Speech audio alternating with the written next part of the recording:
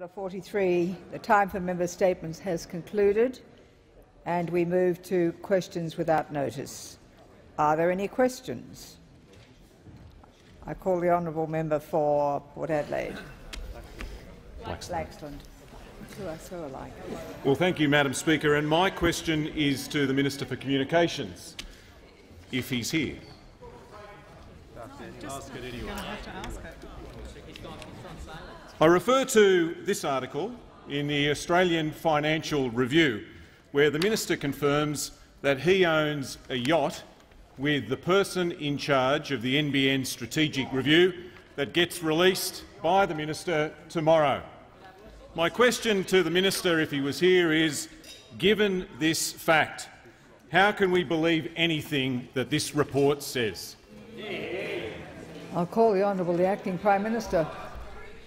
Madam Speaker, I am sure that the Minister for Communications will be able to respond very effectively to the matters raised.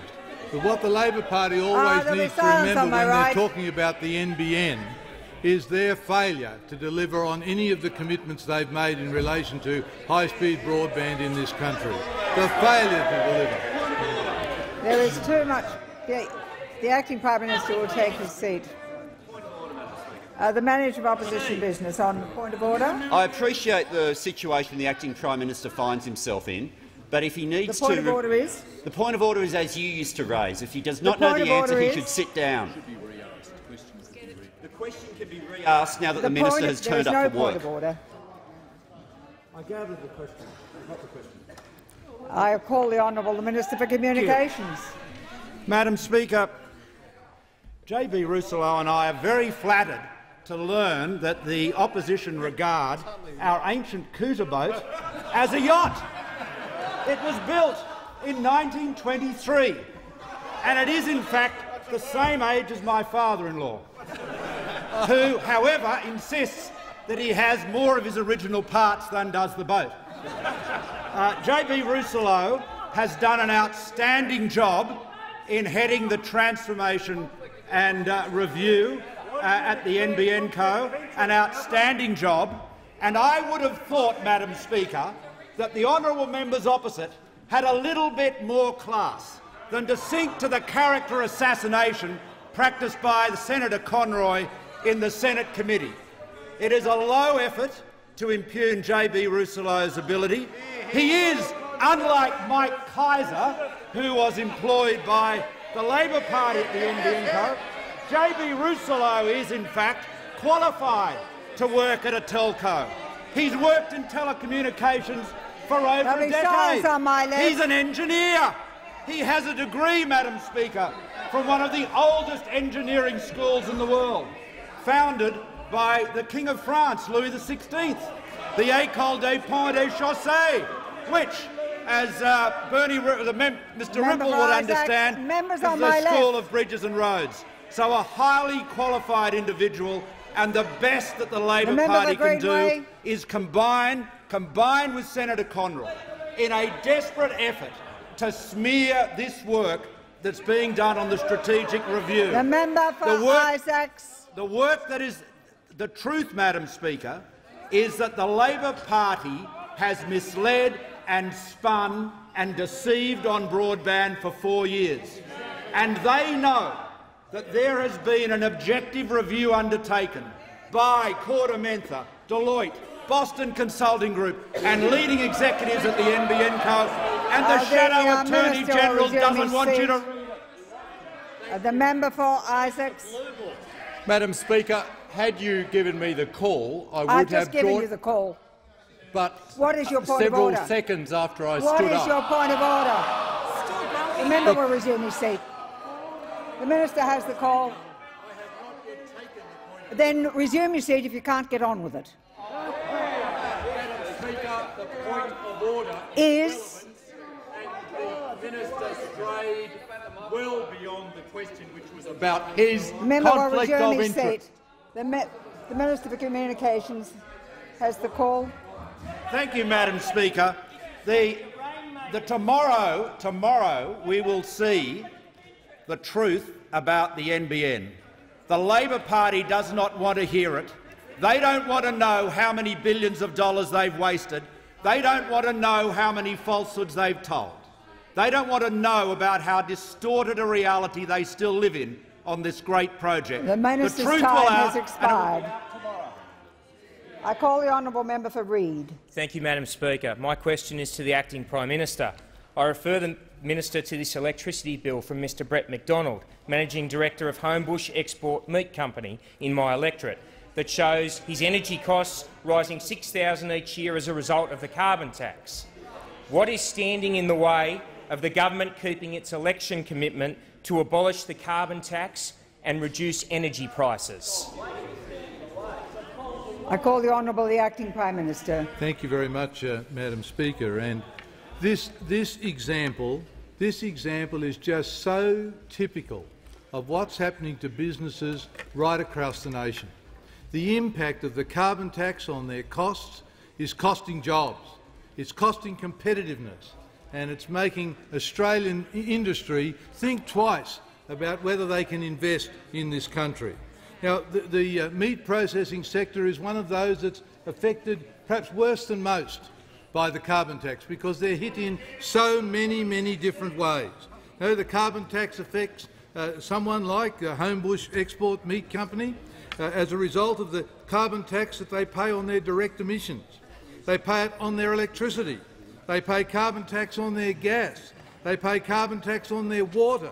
They pay carbon tax on their refrigerants. And, of course, if the Labor Party has its way, they'll pay carbon tax also on transport. Now, all of those makes the Homebush Export Meat Company, like all other meat exporters in Australia, just so much less competitive than they otherwise would be. $6,000 on his electricity bill alone.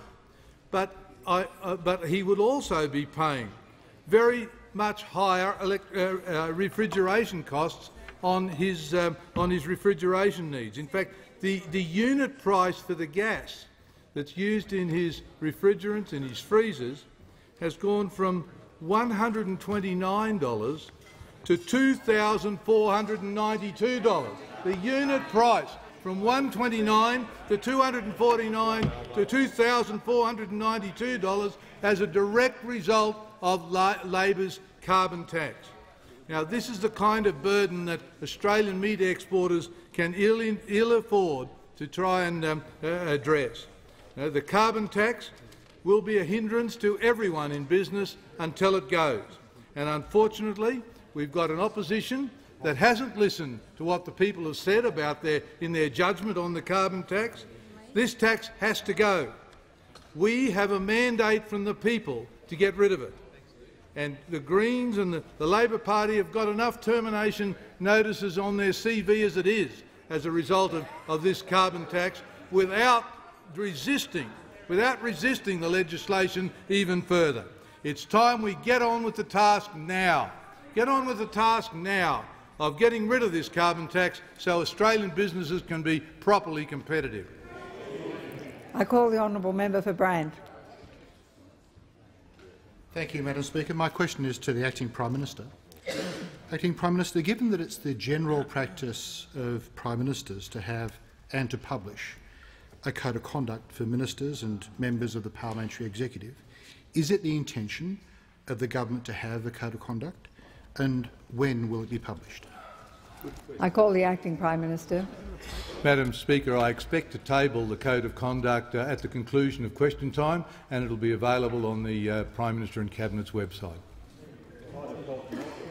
I call the honourable member for Hinkler. Thank you, Madam Speaker. My question is to the Treasurer. Will the Treasurer outline the impact of the carbon tax on electricity prices of Queensland families and businesses? What are the impediments to removing the impact of the carbon tax? I call the honourable the Treasurer. I thank the member for Hinkler for his second question to me this week, and he recognises how important it is for the parliament to repeal the carbon tax legislation, to get rid of the carbon tax, and how important it is for Queensland families and Queensland small businesses, because the carbon tax increases the cost of everything, and particularly it increases the cost of doing business in Queensland. Now, over the last 2 years, the average Queensland family has paid more than $300 in carbon tax on their electricity bills. And with the carbon tax removal, the typical Queensland household would save $116 next year. The average family of four would save $174, and that would go up to $240 with the abolition of the carbon tax on just their electricity bills next year. Of course, on average, Australian families would be $550 better off next year with the abolition of the carbon tax. So why is the Labor Party blocking this? The Labor Party said they wanted to terminate the carbon tax. The legislation is now in the Senate, and the Labor Party is opposing their own policy to terminate the carbon tax.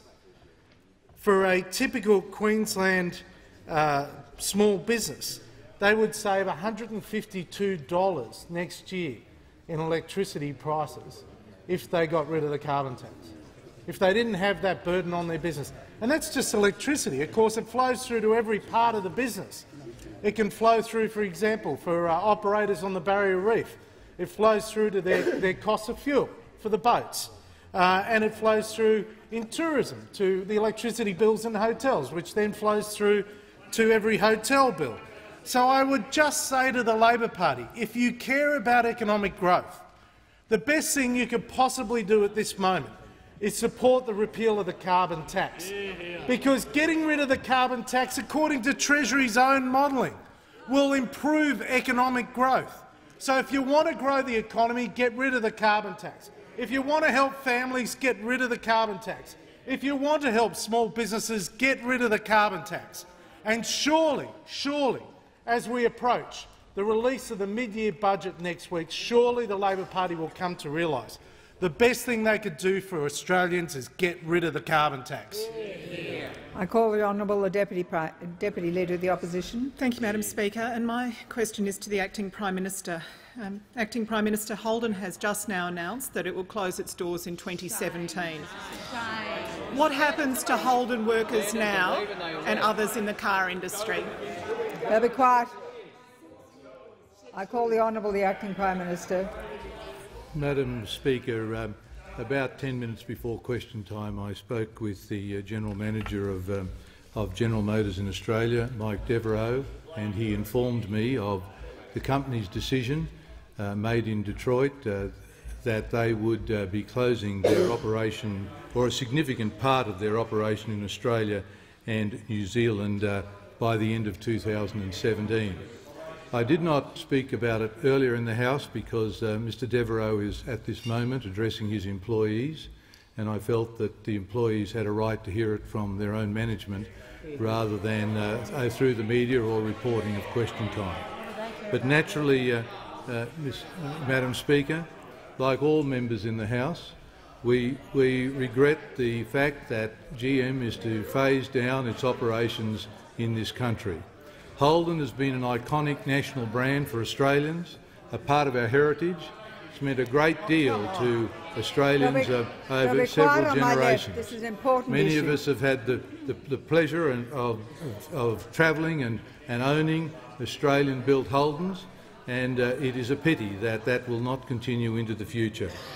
Now, this government had indicated right from the very beginning that we wanted Holden to remain manufacturing cars in Australia. We want to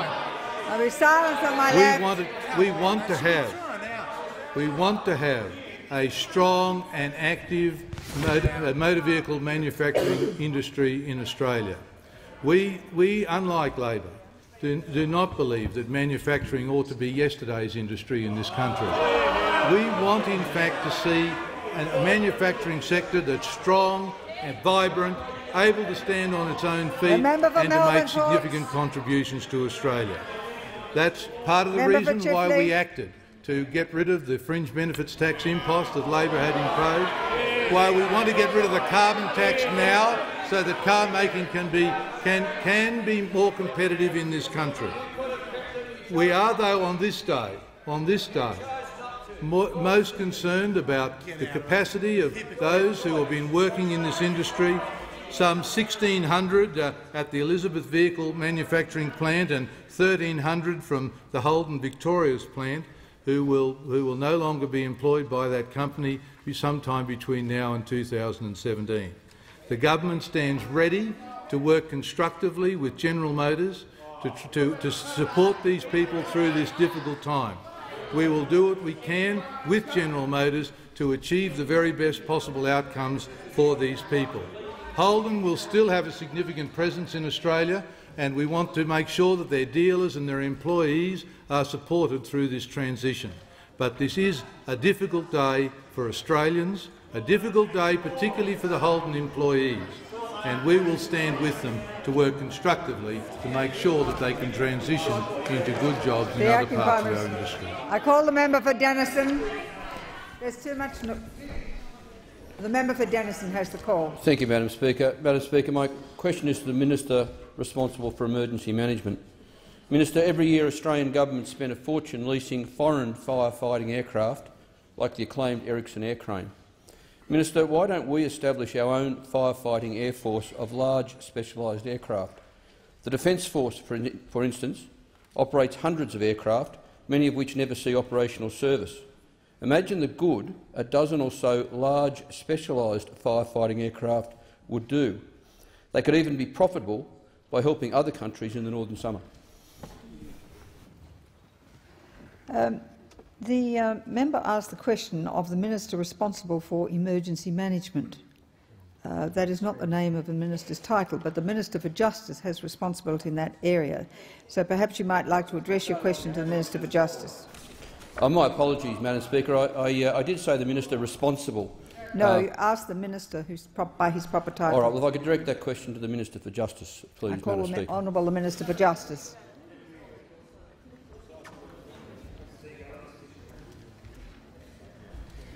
Well, thank you, Madam Speaker, and I thank the member for Denison for that question. And it is a good question, and I acknowledge that his home state has been subject to very serious bushfires as recently as this year. And one capability we do have in Australia to address what is always an ever-present danger is firefighting aircraft, and they remain a very important tool for us. And we do know a lot about this. We've been using firefighting aircraft in Australia since the 1920s, and we've been using water bombing aircraft since the 1960s. And the consensus amongst the experts is that we do get better bang for our buck by leasing those aircraft. And that does allow us the flexibility to take advantage of emerging technologies as well. Currently in Australia we do have a very significant fleet, and it covers what of course is a vast geographical area, and it includes such things as the member's question said as the Ericsson Sky Cranes, which are better known as Elvis, even though there's quite a few of them, and another of heavy lift helicopters, as well as surveillance and intelligence gathering aircraft which assist us with hazard mapping. Leasing aircraft does allow us to acquire more aircraft and expert crew for our summer season, and purchasing a standing fleet of aircraft would be incredibly expensive and not considered to be good value for money because of the extensive costs associated with maintaining that fleet of fixed-wing aircraft and also maintaining and supporting pilots, engineers and specialist support crew. We do have a very significant capability. We work at it in conjunction with our state and territory colleagues through the National Aerial Firefighting Centre, and this centre does lease specialist aircraft for us and brings them to Australia for our summer season. And the Commonwealth Government contributes about $14 million per year for that capability, and states and territories also contribute a similar sort of amount.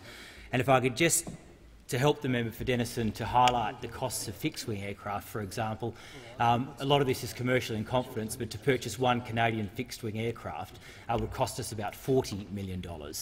And you can understand that the numbers of aircraft that are deployed to deal with emergency situations can be quite significant. In New South Wales, during the recent bushfire emergency about 6 weeks ago, the New South Wales Rural Fire Service deployed about 90 aircraft to deal with that height of that emergency. So you can understand that maintaining a fixed fleet to deal with that large volume of aircraft would be incredibly expensive, and it's not considered to be good value for money. And the other point I just might make is that we have looked at using larger fixed-wing aircraft for this sort of work. We've trialled RAF C-130s and also more recently a DC-10, but the expert consensus still remains that because it's very difficult for those larger fixed-wing aircraft to operate in what can be difficult geographic locations. I call the honourable member for Wright. Thank you, Madam Speaker. My question is to the Minister for Industry. I refer to the Minister to this article in today's Courier Mail titled "Queensland Households to Cop Shock $270 Power Bill Whack." Will the Minister outline the House what impact various policies, including the carbon tax, will have on this surge in power prices facing the Queensland people and the electorate of Right? There's too much noise. I call the honourable Minister for Industry. Well, thank you very much, Madam Speaker, and can I thank the member for Right for his question and congratulate him on what a fantastic job he does. And the member for he is Adelaide. my neighbour, so I guess I'm a bit biased, but the member for Right does a fantastic job in his electorate. Not only did he have a very difficult start in that electorate because of the floods, but he's gone on to make sure that he's there for every issue that the people in his community face. And, Madam Speaker, the issue that his community is facing at the moment is a cost of living pressure coming from the carbon tax. And we didn't need this report today in the Courier Mail to know that electricity prices are going up because of the carbon tax. But Madam Speaker, this report today in the Courier Mail highlights the fact that Queenslanders can expect an increase in their power bill of $270 per annum. Now, the member for Watson, and the member for Madam Moreton Speaker, will resist. I don't mind taking that interjection because if anyone's out of touch, it's those who sit on the other side. How out of touch can you be? How out of touch can you be when families are facing power increases and the Queensland Competition Authority says that without the carbon tax,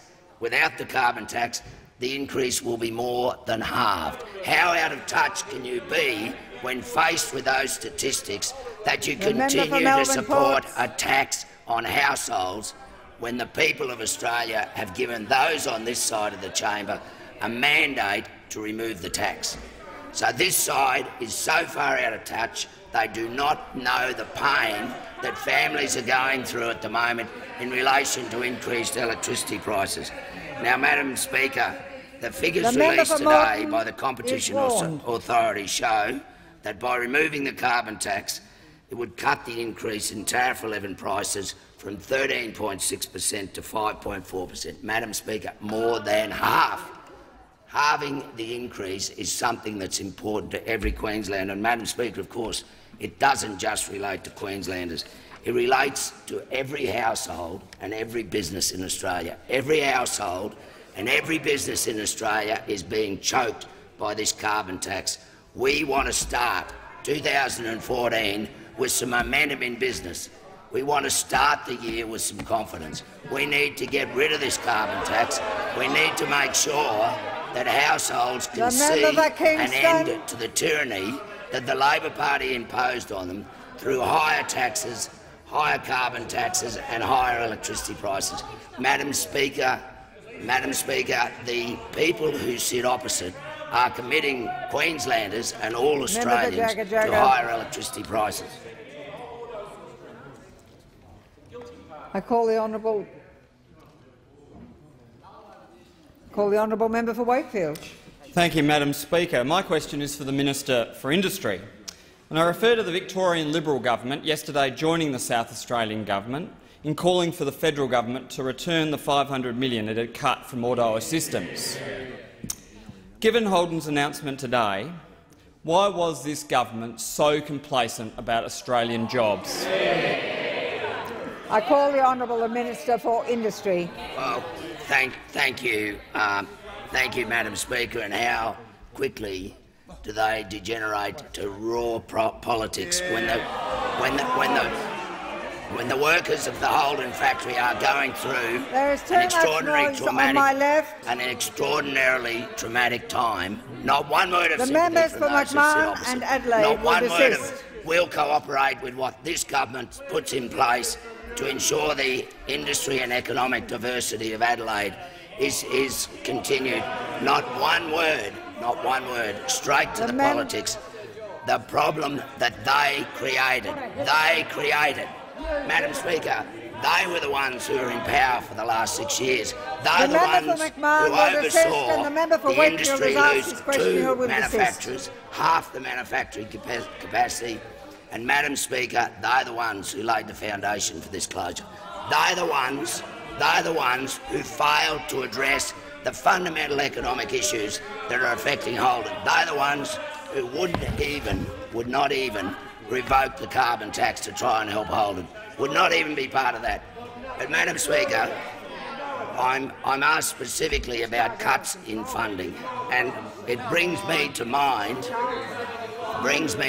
if I could get a word in edgeways. The member for Melbourne Ports is warned. Excellent. You're a disgrace. The minister has the call. You're a disgrace. And you're a hypocrite. Keep going. Are you going to warn him, Madam Speaker? I just warned him.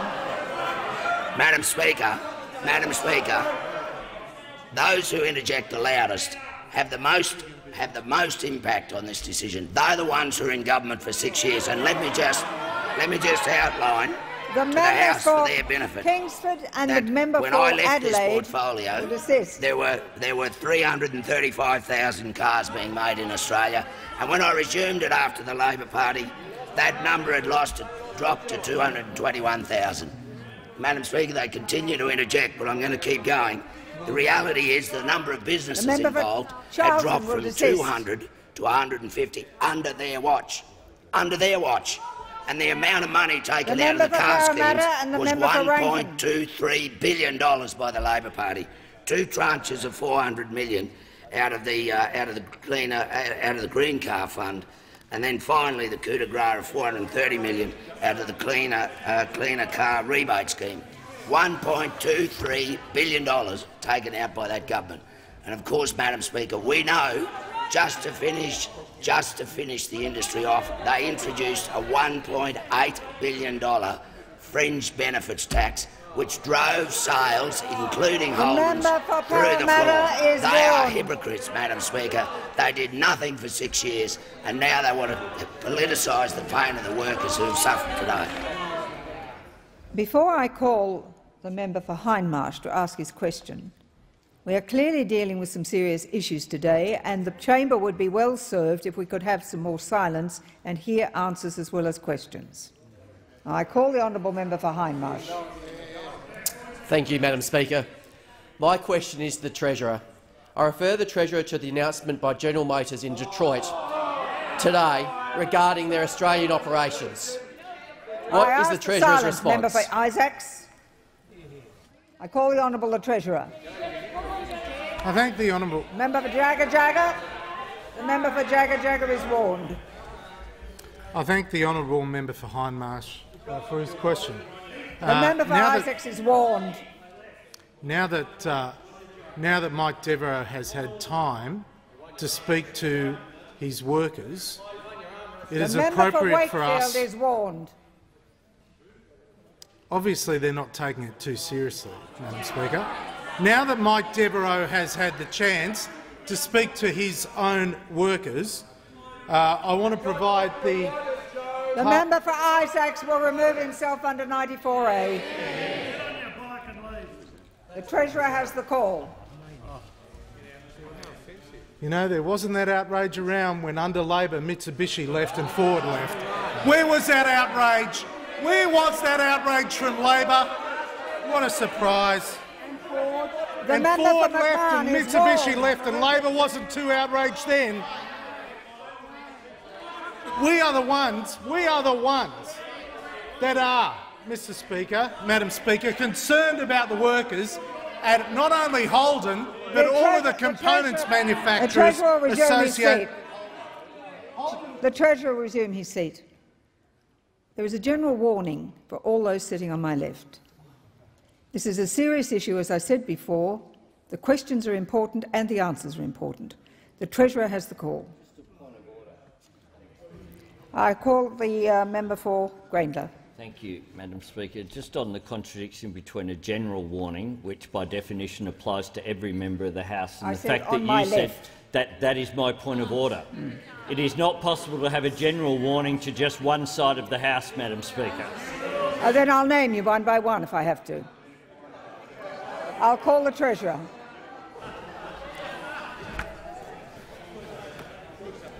Now that Mr Devereux the has member for Jagger has already had a warning. If she wishes to leave under 94A, that's just fine. The Treasurer has the call. Now that Mr Devereux has had the opportunity to speak to his workers, I want to say on behalf of the government, together with the Minister for Industry, the Acting Prime Minister, the member for Sturt and all members, that we will work closely with the Government of South Australia and the opposition in South Australia, the unions and all of the stakeholders to ensure that the fact that Holden are leaving in 2017 does not lead to a significant economic downturn in South Australia or Victoria. We will do everything we can to assist during this transition, Madam Speaker. This is hugely important, and we will do that because it is not a surprise that this should have happened. The members know it's not a surprise, and why? As was revealed in an OECD report to the member for Lilly in 2012, when his own former Chief of Staff was at the OECD, they recommended, as underlined by the authorities, there is a case for help to smooth the transition but not preventing it when its pace and scale make it difficult to absorb, for instance at the regional level, in relation to the closure of car plants in Australia.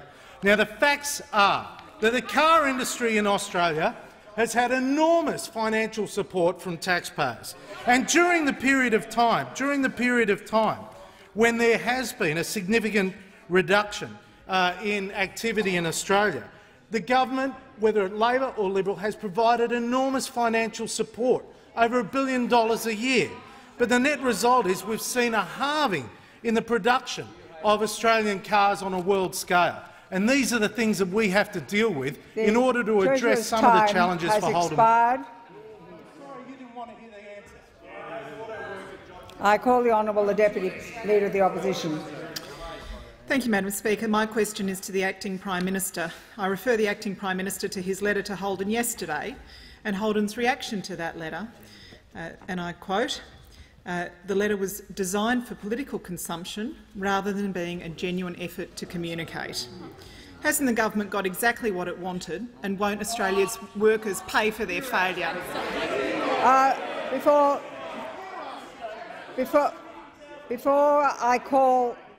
Before I call the Honourable the Treasurer to answer that question, or the Acting Prime Minister, I beg your pardon, in order for a quote to be used, I would remind the Deputy Leader that you have to say from where the quote comes and show why it is relevant to the question.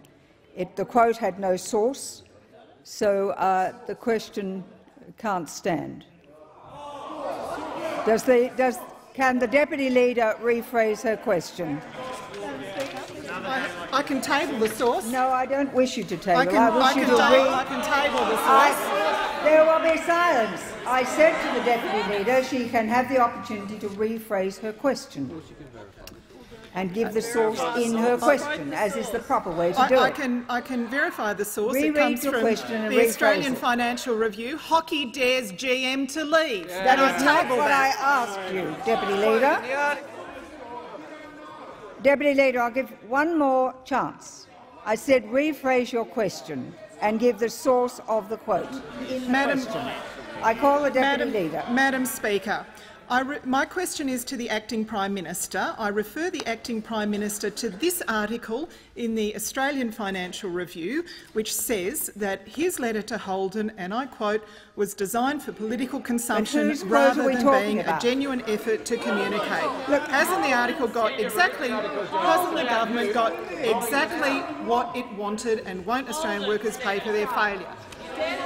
I call the Leader of the House. Well, Madam Speaker, on 2 points the question doesn't stand, in spite of you giving the Acting Leader of the Opposition an opportunity to rephrase her question. She still has failed to state the source, who she is quoting. The point of order is that the question's out of order.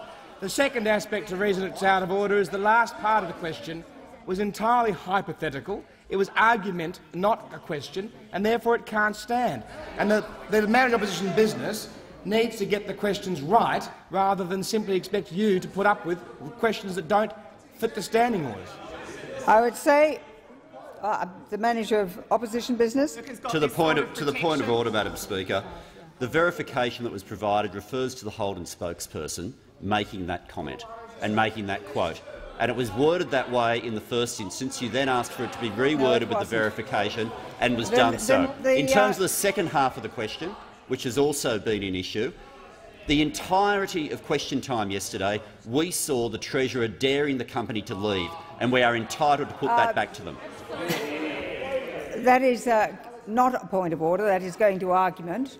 I simply said in the first place that the question to be in order, where you use a quote, must give the source of the quote, which shows why it is relevant to the question. And that was not in the original question. So perhaps the Deputy Leader can have a last try. Madam Speaker, my question is to the Acting Prime Minister, and I refer him to an article on the Australian Financial Review website, which says, and I quote in the article, "A Holden spokesman said the company would not respond to Mr Truss's letter, which it felt was designed for political consumption rather than being a genuine effort to communicate." Haven't you got what you wanted?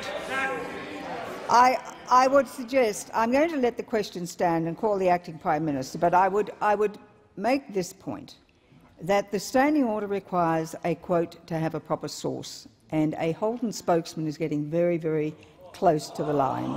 However, I will allow the question to stand, and I call the Acting Prime Minister. Thank you, Madam Speaker. And obviously, I'm not competent to comment on the statements of a Holden spokesman. That's a matter for them. The member for McMahon has been warned he will leave under 94A.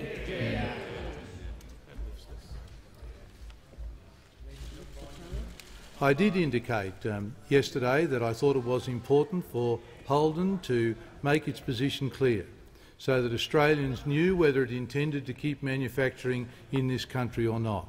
Holden have made that statement now, and whilst I regret the nature of the statement and the fact that Holden is to downsize its operations in Australia, they have at least delivered certainty to the Australian marketplace and, in particular, certainty to their employees. Holden will continue to have a large number of employees in Australia, but some will no longer be needed because of the closure of their manufacturing operations.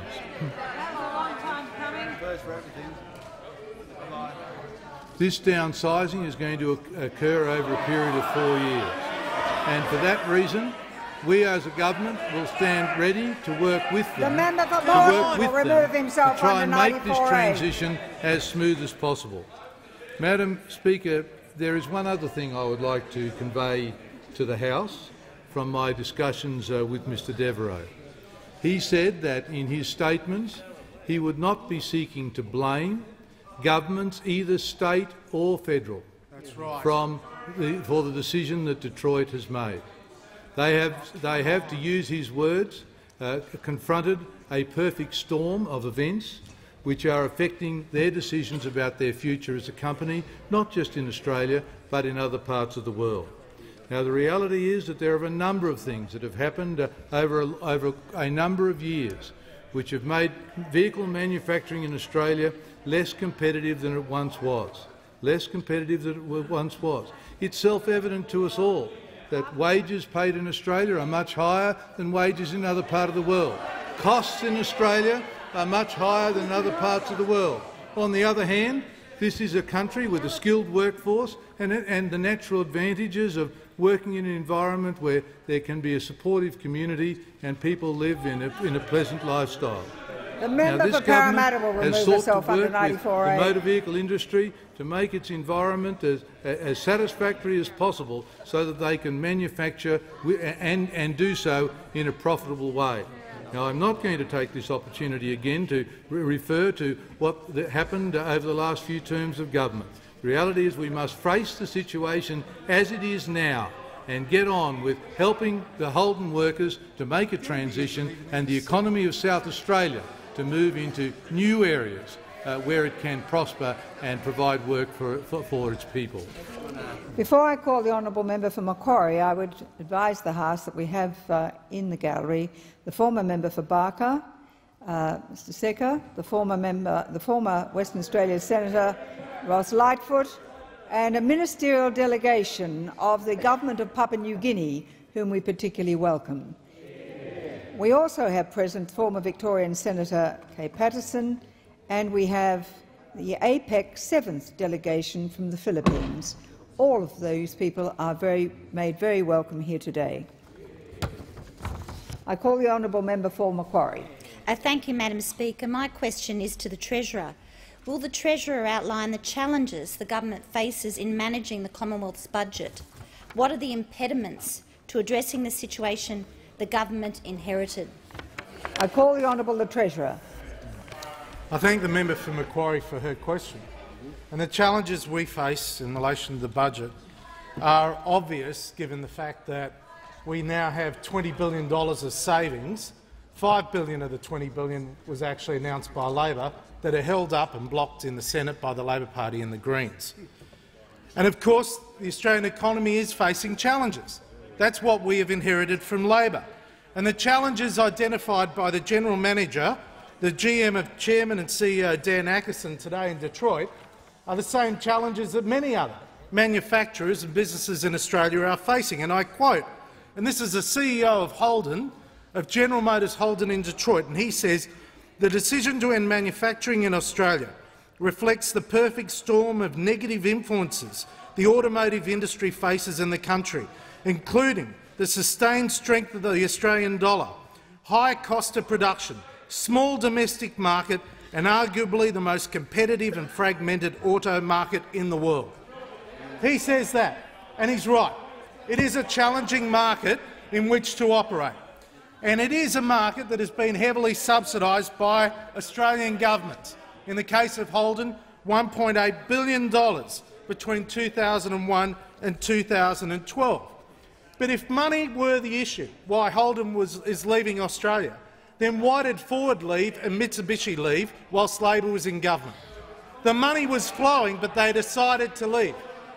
One of the things that needs to be noted is the high costs of production. And I say emphatically to the workers at Toyota, who are due to make a decision this Friday about a proposal put to them by the management of Toyota, I say to them emphatically, please vote for your jobs this Friday.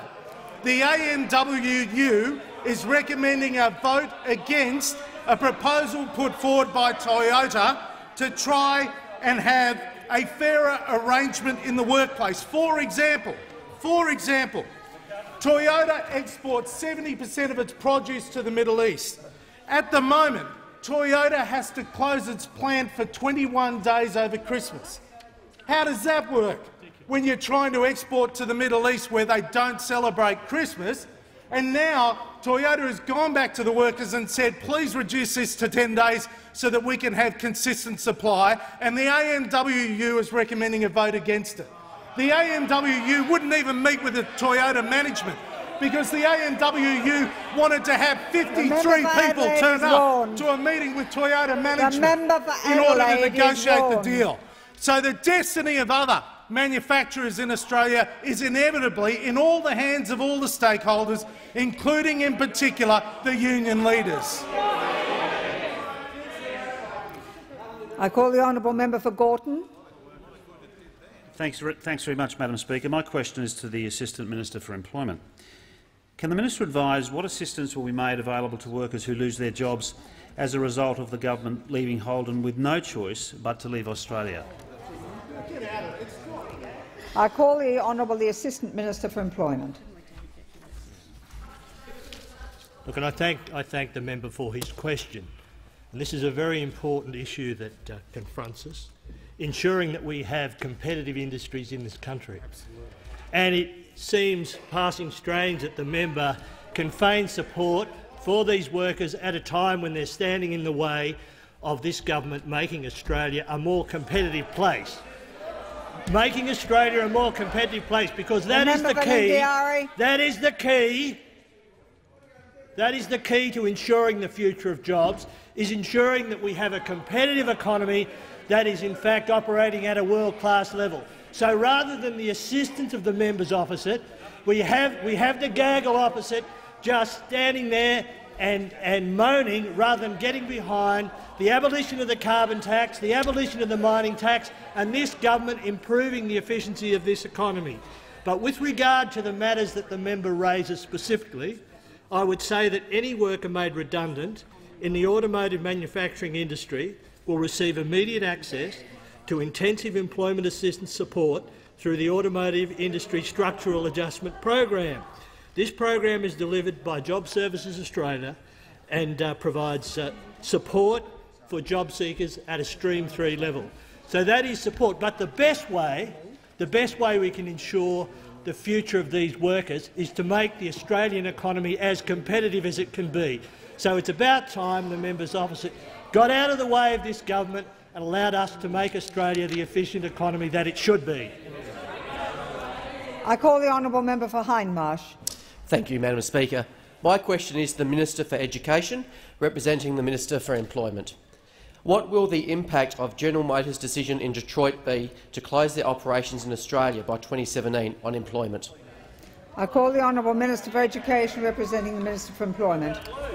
Well, thank you, Madam Speaker, and I thank the member for Hindmarsh for his question.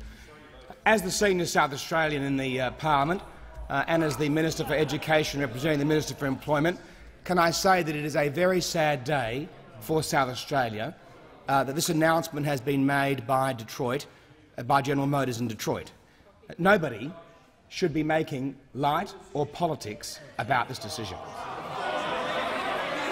This is a decision, Madam Speaker, that affects thousands and thousands of South Australians and Victorians. What was that?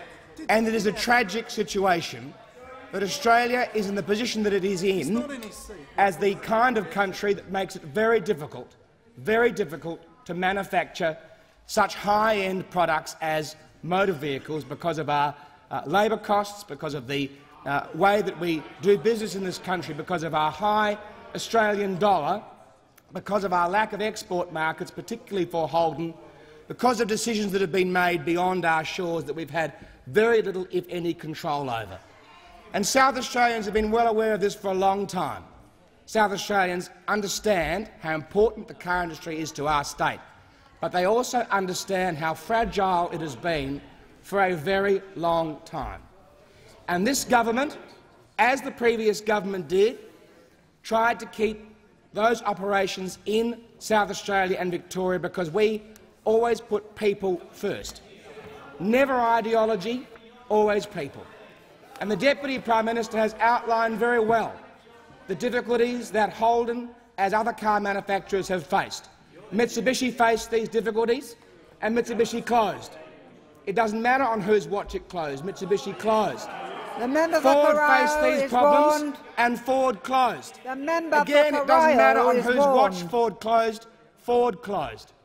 And Holden is closing in 2017. So this is not a day the member for Corio will remove himself under 94A, as will the member for Adelaide. It is a day to think about the workers and families in South Australia and Melbourne who will be affected by this decision. And this government stands ready to do everything in its power to support the employment of workers in Victoria and South Australia. We will announce over coming months and years, ways to ensure that we can, well that's right because it's closing in 2017, ways to support the workers and their families in South Australia. And I just quote the statement. The decision to end manufacturing in Australia reflects the perfect storm of negative influences the automotive industry faces in the country, including the sustained strength of the Australian dollar, high cost of production, small domestic market and arguably the most competitive and fragmented auto market in the world. I call the honourable member for Gorton. Thank you very much, Madam Speaker. My question is to the Acting Prime Minister. I refer to Holden's announcement today that it will discontinue vehicle manufacturing in Australia by the end of 2017.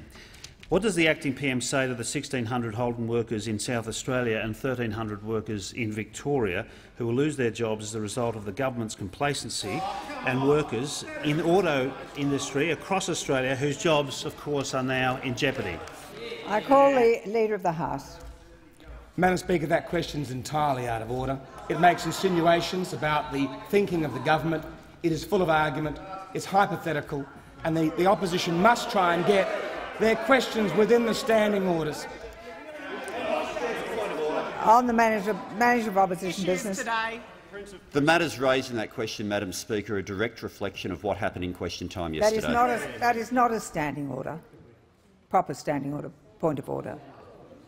The question is asked by the member for Gorton. I'll give him the opportunity to rephrase it, and he will leave out the argumentative part of it. Thank you very much, Madam Speaker. I'm happy to rephrase the question. I direct the question, of course, to the Acting Prime Minister, and I refer to the announcement by Holden today that it will be discontinuing vehicle manufacturing in Australia by 2017. What does the Acting Prime Minister say to the 1,600 Holden workers in South Australia and the 1,300 workers in Victoria who will lose their jobs as a result of the government's inaction to deal with this very important issue? I'll call the Acting Prime Minister. Madam Speaker, the question indeed contains a great deal of argument which I would dispute. The reality is that this government has taken substantial steps in the short time it's been in office to actually improve the environment for the manufacturing industry in Australia, and in particular for the car manufacturing sector. And unfortunately, I have to report to the House, as is well known to everybody who's been observing what's happened in the parliament over the last few weeks, the opposition, who are today feigning concern about the fate of the industry. The Acting Prime Minister resume his seat. The Deputy Leader of the Opposition. Madam Speaker, I take deep personal offence at the suggestion. Sorry, there is no point of order. The Deputy Leader will resume her seat. The Deputy Leader will resume her seat.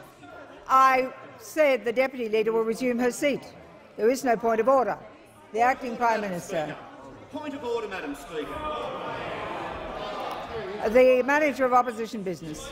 Under Standing Order 90, a deeply serious reflection has just been made on members. It should be withdrawn. The member will resume his seat. Yesterday I ruled on that point of order. The ruling is the same, that if there is a reflection on a particular member, then the standing order is infringed. If it is genuine, it is not. That is a consistent ruling in this place. Madam Speaker, it's your ruling that so long as they are offending more than one of us at a time, it's okay. That is a constant ruling is made in this place. I call the Acting Prime Minister. Madam Speaker, I don't wish to in any way downplay the concern that members opposite feel on this occasion, but please don't impugn our motives either. Please don't impugn our motives.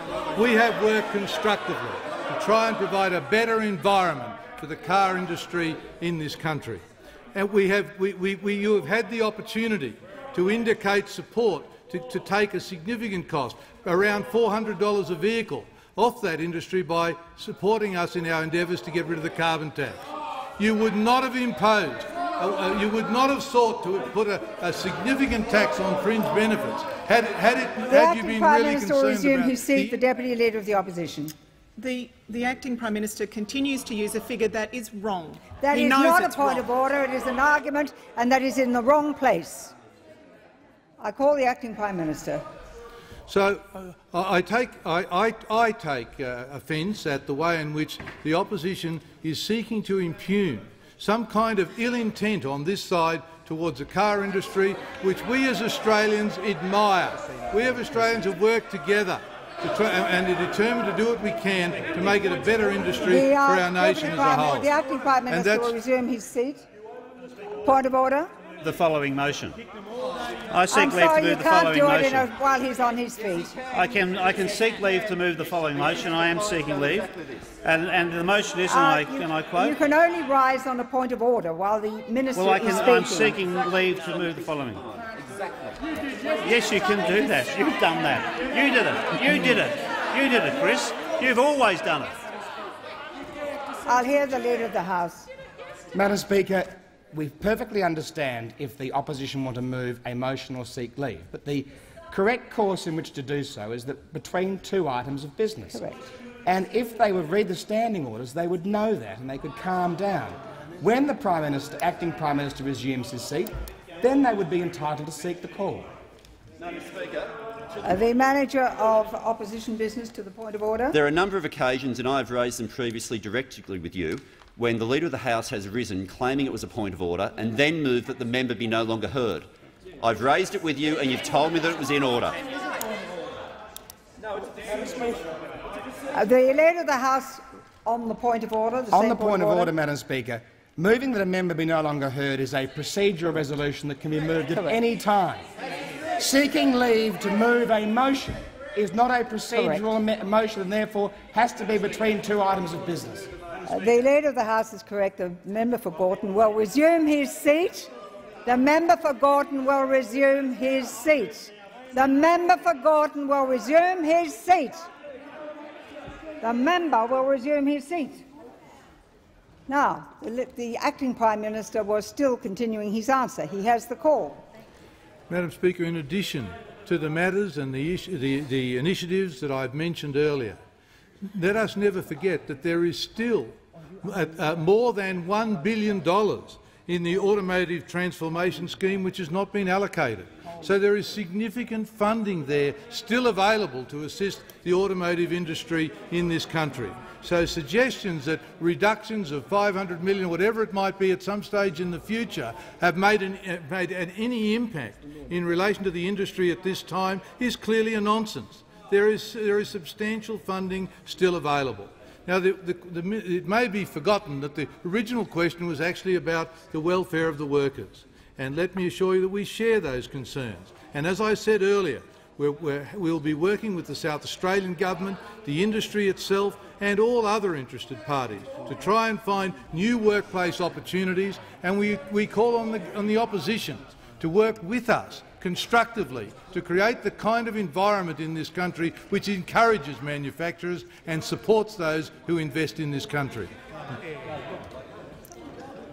Now the member for Gorton has the call. Thank you very much, Madam Speaker. I move that so much of standing and sessional orders be suspended as would prevent the honourable member for Gorton from moving the following motion forthwith. This House condemns the Abbott government for its failure to protect Australian jobs in the automotive and manufacturing sector. Madam Speaker, this is indeed a very, very sad day for Australia. An iconic company that has, of course, had a remarkable history, doesn't look like it's got much of a future. And we have to ask ourselves, Madam Speaker, why is it that this great company, Holden, sees itself in such a difficult situation? Well, Madam Speaker, you need not go any further than look at the conduct and behaviour of those opposite in terms of not engaging with this company and looking after the 1,300 workers in Victoria and the 1,600 workers and their families in South Australia. Madam Speaker, yesterday we had the remarkable situation that the Treasurer of this country, dared threatened the company and dared them to leave Australia. Hockey dares GM to leave. Well, guess what, Madam Speaker? Guess what, Madam Speaker? The Treasurer got his wish. And should they be seen again, the members will be asked removed. Madam Speaker, the Treasurer got his wish because, unfortunately and tragically, as a result of the lack of engagement, the lack of regard— the Leader of the House. Madam Speaker, if the member for Gorton seeks leave to move the motion, leave will be granted, and the Manager of Opposition Business and I have agreed that if he pursues that course, there will be two speakers per side from the government and the opposition. Is the member for Gorton prepared to move that way? Yes. I'm happy to do that, in that case, Madam Speaker, and I'm happy to move the motion. The member for Gorton has the call to move his motion, seek leave but to, he does not have the call to flash any newspapers. Well, and if he does, he'll be asked to remove himself from the chamber. I seek leave to move the following motion, Madam Speaker, a very serious motion. That is that this House condemns the Abbott government for its failure to protect Australian jobs in the automotive and manufacturing sector. Madam Speaker, this motion needs to be debated in this House, because what we have seen today is a very difficult and terrible decision for 3,000 workers in this country. And not only those 3,000 workers, Madam Speaker, but what we've seen and what we will see as a result of the decision by Holden today is the multiplying effect of job losses throughout the sector, throughout the automotive sector and indeed other sectors of our economy. And what we have also seen, not only today, but as a result of the inaction by the government this week, is a government that is not interested to ensure an iconic company like Holden stays in this country. And that is an absolute shame, Madam Speaker, an absolute shame. Yesterday in this place, we saw the Treasurer stand up and effectively goad General Motors Holden to leave Australia. He effectively said, if you don't make a decision, then you might as well get out. That was the impact and the import of what he said yesterday in this place. Well, unfortunately for that company, unfortunately for those workers and their families, the Treasurer has had his way. What we've also seen, of course, before the decision that was taken today, and well before, of course, even the comments made by the Treasurer yesterday, is an internal fight going on within the government about how they can stop taxpayers' money in any way providing support for this important sector of our economy. What we have seen is, instead of them using their energy and their industry to support these workers and that company, what we have seen instead is them fighting each other to see if they can drag this company out of this country. And that itself, they should hold their heads in collective shame about our inability to look after Holden, Madam Speaker. What we, of course, as a result, almost 3,000 workers in this country go to Christmas with great uncertainty. There is nothing worse for a family than not having secure employment, Madam Speaker. There is nothing worse, particularly this time of the year, going into Christmas without having any sense of security about income for your household. Sufficient money to pay for food, to pay for rent, to pay the mortgage, to look after your kids. These are the real issues that are being discussed around the kitchen table in houses in this country, but instead we have this ideological battle within the government about whether, in fact, taxpayers' money should be used in any way to support this industry. Well, Madam Speaker, we should have seen this coming. We should have seen this coming because, of course, before the election, they made it very clear they were going to rip $500 million out of the manufacturing sector, the automotive sector. That was the first thing we saw. The second thing we saw, of course, is the Treasurer's own comments. Obviously very weak on GrainCorp, wanted to toughen up when it comes to this issue. Wants to toughen it up. So what does he do? He effectively says enough is enough. Enough is enough. We don't have to put any extra dollars in. Now let's look at the facts here. Of course you should be very careful with taxpayers' money. Of course you should. But let's look at the economic effects of investment. This is a company that employs directly and indirectly 250,000 Australians. That's the first thing. The second thing is there's about a 9-fold return for every dollar invested by taxpayers at the very least. And in the case of this company, it could be argued it's up to 18 times higher as a result. So this is not just providing support for support's sake. This is ensuring that we provide sufficient support for that company. Madam Speaker, unfortunately, the government has abjectly failed in that regard. Abjectly failed. We have had, time and time again, ministers on that side making it very clear they want to see an end to that support. Now, what are we to say to those workers? What are we to say to those workers and indeed other workers who will be in other companies that would want to see their federal government provide support for them in times of trouble? Now, we all recall, Madam Speaker, that we had the Prime Minister for the last 4 years, as opposition leader, go around the country, visiting every workplace that would actually have him, talking about his concern for Australian workers. He was in the high-vis vests, as the member for Hunter says. He was in the high-vis vests. He was wearing the hard hat. He had the protective glasses on. He had Australian blue-collar workers standing behind him, and he said he was going to be a Prime Minister that concerned himself for those people. He effectively used those workers as a prop for his media conferences.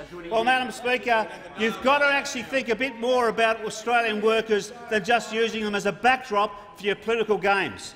Australian workers expect their government to act in the national interest and indeed look after their back, look after them when they're in a bit of trouble.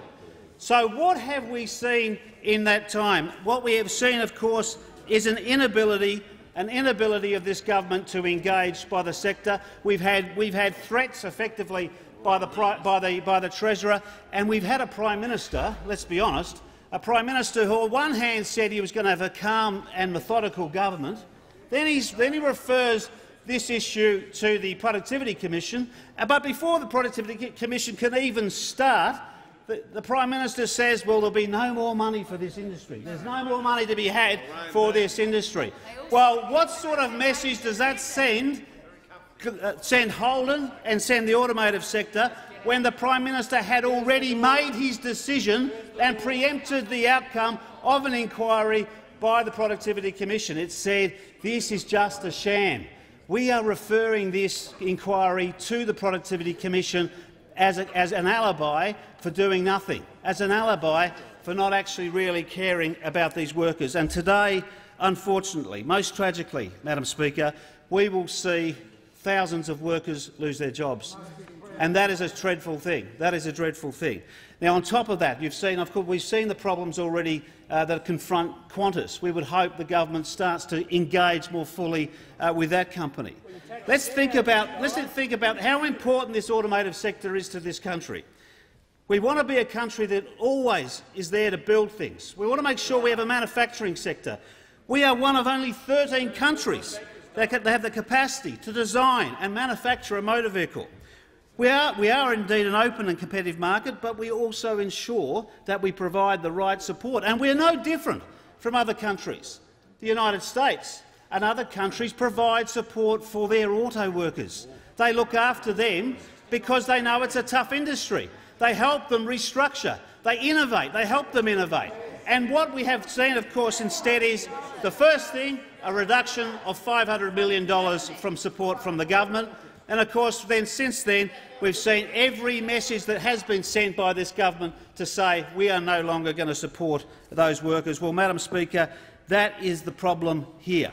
We have a major problem with a government that has turned its back on Australian workers. Now, Madam Speaker, the reason I sought to move a suspension of standing orders in this place was because you would have thought on a day that this announcement was made, the acting Prime Minister would have got up on his feet and announced this to the Parliament and talked to the Australian people via this chamber.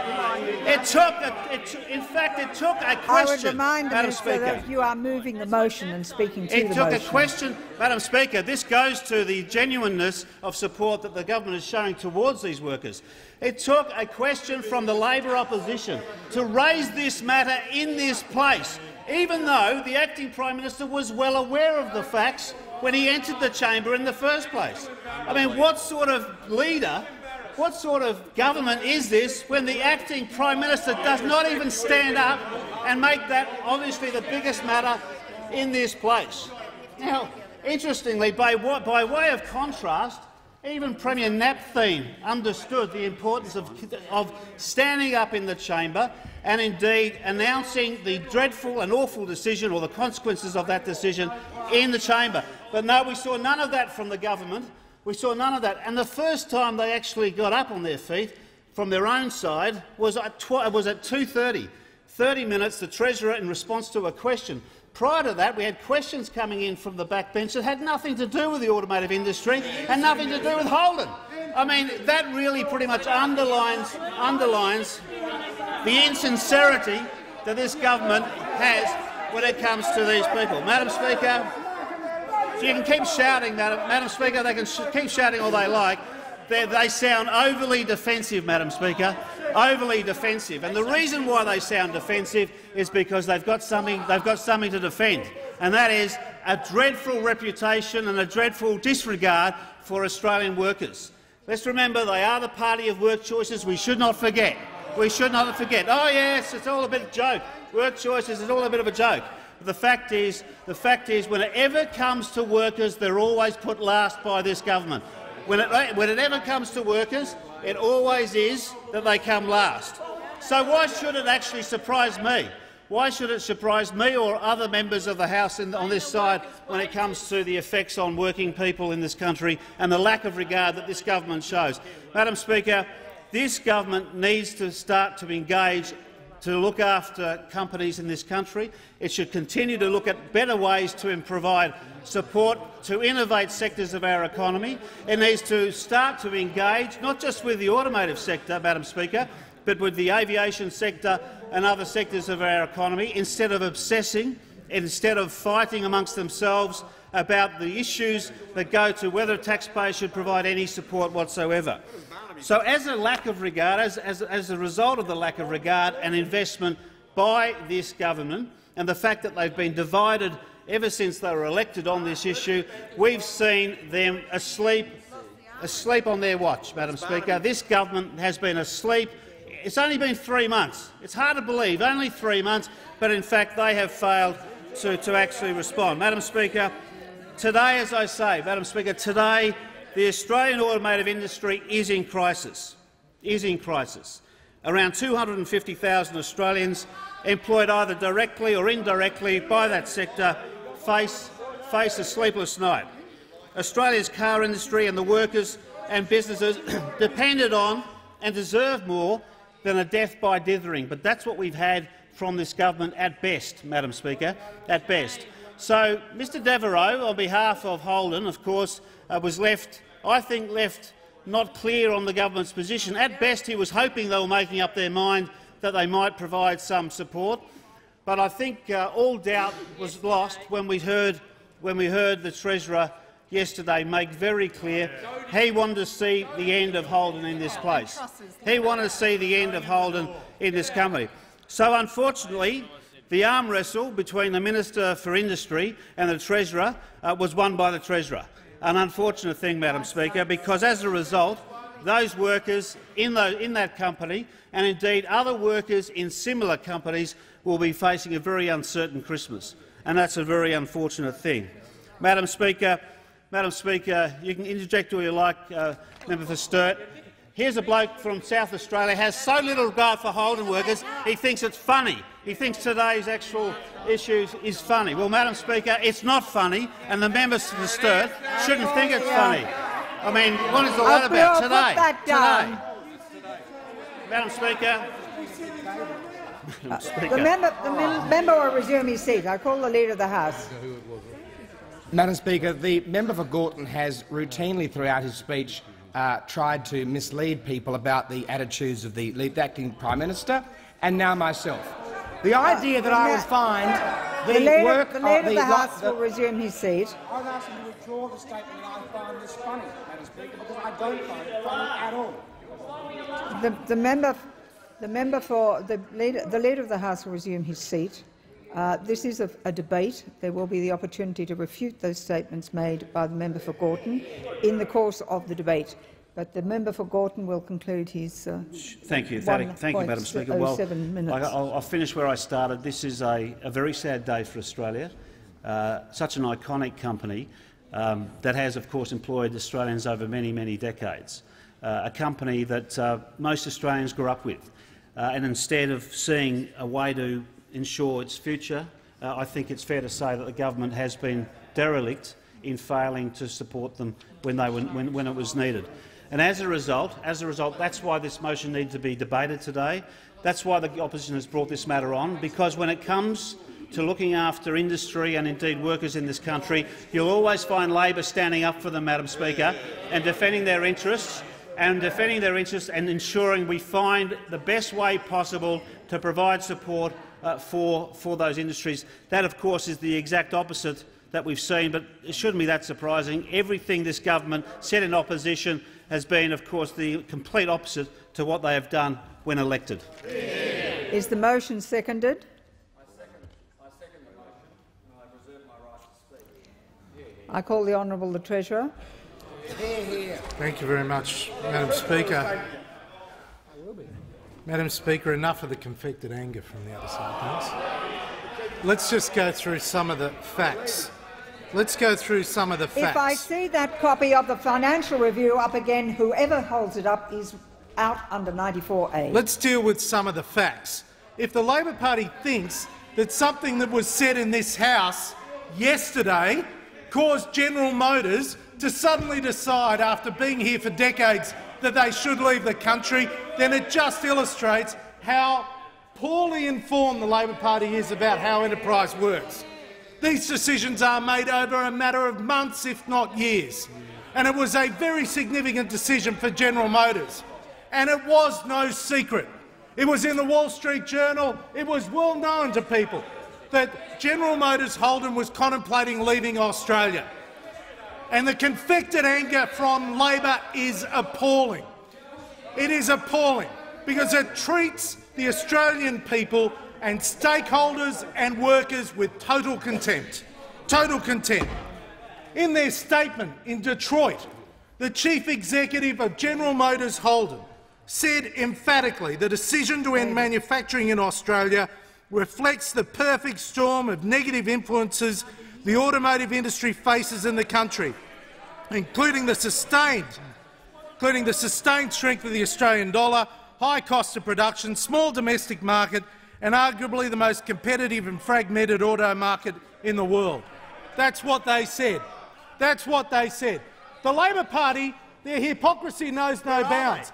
They were this morning railing against the high Australian dollar, and in the meantime they invite Paul Keating to come and address the caucus about how good it was to float the Australian dollar. Well, that's right, it was right to float the Australian dollar, and General Motors Holden identified it as one of the reasons why they are leaving Australia, the high Australian dollar. So please spare us the hypocrisy from the Labor Party. Melbourne Ports. Are you going to throw them out? Are you? The Melbourne Ports, the member for Throsby and the member for Blaxland are all warned. Oh, they're warned already. There's a general warning. Australia's share of world car production has decreased from 0.8% of cars in 2000 to 0.32% of cars in 2011. That's our share of world car production. So it virtually halved. In contrast, during that period, at the beginning of this century, in Asian economies in the Middle East, car production has increased from 6% of world production to 36% of world production. So manufacturers, global manufacturers, have moved to places of production where it is cheaper to produce a motor vehicle. And that was best evidenced by Toyota's submission to the Productivity Commission inquiry that states by 2018 it needs to reduce the cost of producing each vehicle in Australia by $3,800. Holden has said it costs $3,750 per vehicle more to build cars in Australia relative to other countries such as Thailand. And of that $3,750, $2,000 of this is within Holden's own plants, and it mainly relates to the cost of labour. Another $1,500 is associated with their buy local program. And the final $250 is the cost of logistics for imported components. Now, the cost of production in Australia is no secret. Everyone knows it's been the case. It's been regularly stated by the manufacturers themselves. As it is no secret that the costs of production were proving to be so prohibitive. Oh, come on. The member for Macon will desist. The costs of production in Australia have inhibited our ability to compete on the world stage. Therefore, we must do everything we possibly can to try and reduce our costs of production without reducing the real wages of workers. And so, I say emphatically, again, in this place, as I did yesterday, to the workers at Toyota, please on Friday vote to support Toyota being in Australia. Please do that. Please do not listen to the AMWU, which is urging you to vote against a change in the work conditions at Toyota. If there is any lesson that must be learnt, it is that you cannot push against the tide. You must work with the flow to get maximum benefit for Australian workers. That's what you've got to do. And now we have the union that is saying that it is appropriate for Toyota, which exports 70% to the Middle East. They're saying it should close for 21 days over Christmas, when the Middle East needs that constant supply of Toyota motor vehicles. And it's not as if Toyota is saying no Christmas. They're coming back and saying 10 days. We want to close the plant just for 10 days, please, so that we can be a consistent supplier to the Middle East. And what about this clause in the agreement between Toyota and its workers? Currently, union representatives are entitled to 10 days paid education leave per year for the purpose of union-sponsored training. 10 days. Union reps get 10 days pay for 10 days of sponsored training, and the union representatives are able to pool their collective days. So some senior union reps can take off months from work and be paid by Toyota. And Toyota is legitimately saying, we want to be able to allow our union representatives to take days off for union trading, but let's get the balance right. Let's get the balance right. And how do you explain in Tokyo that workers are entitled to have 4 hours paid leave for the purpose of donating blood? I mean, really, these are things. This is the sort of stuff that sends the worst message overseas. And in Detroit, where there are workers, Detroit as a capital city has just gone bankrupt. Detroit has gone bankrupt. General Motors has just lost billions of dollars. The American government has just lost nearly $10 billion on their investment in General Motors. General Motors is closing plants right around the world. And in Australia, the costs of production per vehicle are $3,750 higher than anywhere else. And why is it a surprise? They're not exporting. That's the problem. You don't get it. The member for the Melbourne export market has fallen apart for General Motors Holden in Australia. 94A. And the Labor Party just doesn't get it. And as if there wasn't any warning, from General Motors executives, from Toyota executives, the OECD, in a report compiled in 2012, said emphatically all the reasons that General Motors identified today was the reason why in 2012 the government at the time should work with the motor vehicle industry on the transition arrangements. This is not a surprise to Labor. They were warned by the OECD in 2012.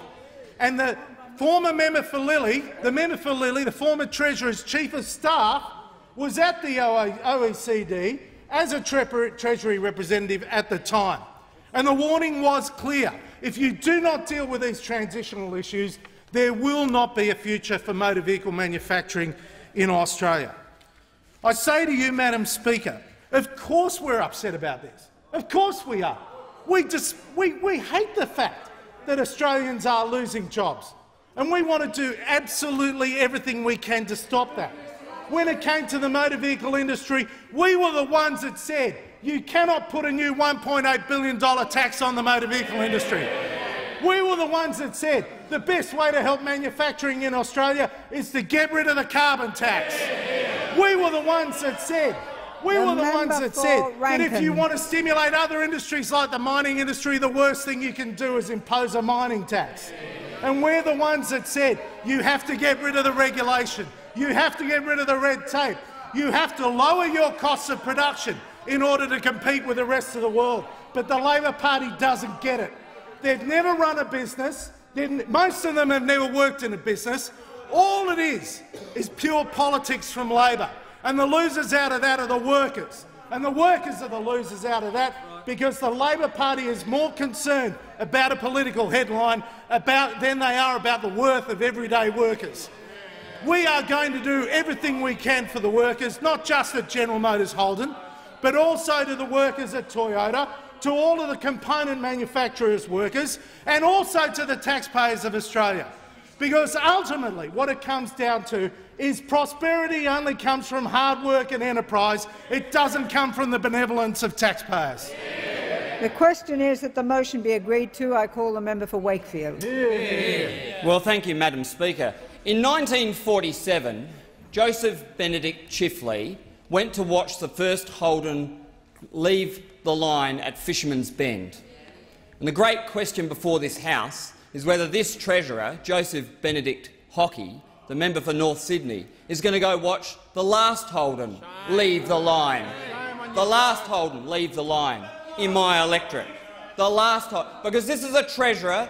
This is a Treasurer with an iconic brand and 50,000 jobs hanging around his neck. Hanging around his neck. Make no mistake about it. And we all know the headline, even though we've been banned from showing anybody it. We all know the headline, Hockey dares GM to go. Hockey dares GM to go. And there he was in this House, belligerence, shouting, bravado, all the same things we saw in this parliament, no doubt was seen in the Cabinet room. No doubt was seen in the Cabinet room. Because we all know that this came down to a fight between the member for North Sydney and the member for Groom. That was what this was all about. That was what this was all about. And I remember on the 3rd of October seeing the ABC headlines after we toured the factory. The member for Hindmarsh toured the factory with us. He came down with the Industry Minister, and we toured the factory. The Senator Xenophon, all the Liberal senators, Sean Edwards was there and others. Big tour around Holden's. Pictures, Industry Minister standing there proudly, using workers as props. And then he went and said, just have patience. In fact, I've got the headline here. New Industry Minister Ian Macfarlane tours Holden and seeks patience from Detroit over federal assistance. That was the headline on ABC. That was the headline. Seeking patience.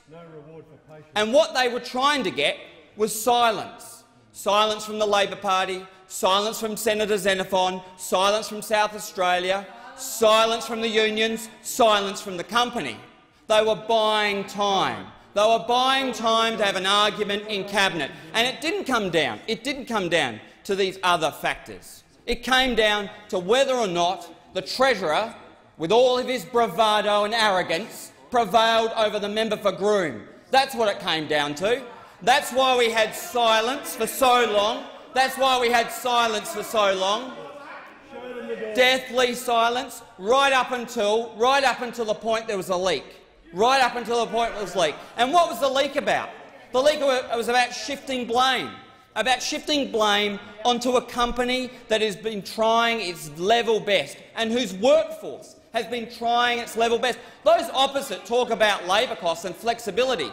What other workforce in this country during the GFC, during the global financial crisis, worked 1 week with pay and 1 week without? What other workforce? Only at Holden's, only at GMH. And when they were asked to give up hard-won entitlements, when they were asked to do that to secure production, when they were asked for $15 million in costs, what did the workforce do? They voted to agree with the company, setting up the framework for future investment. What they needed to remain in Australia was government assistance, the same government assistance that car workers get in Germany and in Japan and in the US and in Korea and in any other country that supports its car workers. But in Australia, they found a government that was indifferent to the economic circumstances of the world and indifferent to jobs in this country. Let's make no mistake. Let's make no mistake. This was all about the division in the government. This was all about the heart and soul of this government. And what we find is that a callous, flint-hearted Treasurer has won the day. And if there is unemployment in this country, and if there is a tragic human cost to this decision in this country, it will be on the Treasurer, it will be on the member for Hindmarsh, it will be on Senator Edwards and all of the other Liberals who sat quiet, while for 2 months, sat quiet for 2 months, lulling the whole place into silence. And then at the 5 minutes to midnight, they leak on this iconic national brand. And for 50 years, governments have been supporting car manufacturing in this country. 50-odd years. And that's why yesterday we had the Minister Hoggett from the Victorian government say, "My message is to my federal colleague, is that any speculation on the future of Holden is not helpful. It's disappointing." And what response do they get? A Treasurer, an acting Prime Minister, goading this company to make a decision before Christmas of all times, goading them. We had the acting Prime Minister send a letter. I mean, who sends letters any day? Couldn't pick up the phone? Couldn't pick up the phone? Couldn't go down and have a meeting? I mean, what we had is federal industry policy descend to a one-page excuse. That was what federal industry policy became, a one-page excuse. Now, there are workers in my electorate, and I was with them last week. Murray Akehurst in the Advertiser on the 2nd of the 12th, talking about how he wanted to fight for his jobs. Been there 16 years. He's 50 years old. Where is he going to get a job? And Damien Griffiths of Andrews Farm, a father of two children, he's got a mortgage. Where will he get a job? Well, I tell you, the human cost will still be there in 2017. Make no mistake, it will be there in no uncertain terms. And all that this government has given, the workers of Holden's, the certainty they've given them is a certainty of unemployment. That's what they've given him. What we have is a Treasurer who's forsaken his namesake. Make no doubt about it. And he won't have the courage. To go down there in Elizabeth and watch the last car roll off the line. He won't have the courage to go down there and face those workers. None of you had. And when component workers came up to this House, where did they get a meeting? They got a meeting with the Industry Minister, who's a good man, who's trying his best, I'm sure. But they couldn't get a meeting. They couldn't get a meeting with the Treasurer. So you can be sure what we have is a government that is completely indifferent to these workers. But the other headline, and I know we're not allowed to hold up headlines, but we should remember this headline. The other headline today, PM's Panzers. The member is defying the chair. He will remove himself I'll take the day, thanks. You name me. I'll take the day's pay in solidarity with the workers at Holden. You name me. The member will not defy the chair. He will remove himself forthwith under 94A. Remove yourself. I call the Leader of the House.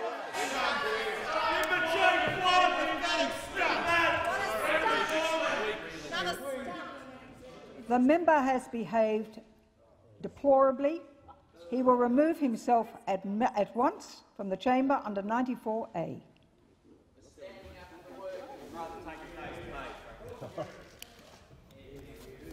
I call the Leader of the House.